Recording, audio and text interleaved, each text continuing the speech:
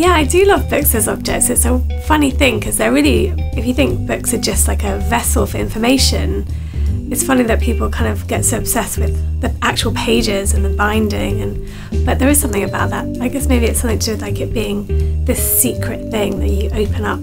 Okay, a couple of times I've gone shopping for books in secondhand bookshops with friends, and I will look at loads of them and write them down and then go and buy them new.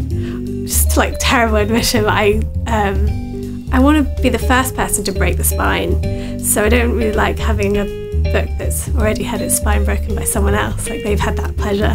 Oh, I have a really lovely old original, one of those kind of first Penguin paperbacks of Down and Out in Paris and London. It's not very beautiful, it's quite raggedy looking, but I love the fact it was like one of the very first of those Penguin paperbacks. So most of my favourite books I probably only have a paperback version of, although I have definitely bought books just for the cover. I don't know, I worry about having beautiful books because if you take them around in your bag like I do, they get sort of slightly dog-eared. So having a paperback is like less of a responsibility, I guess. So I'm Emma Healey and my book is Elizabeth is Missing.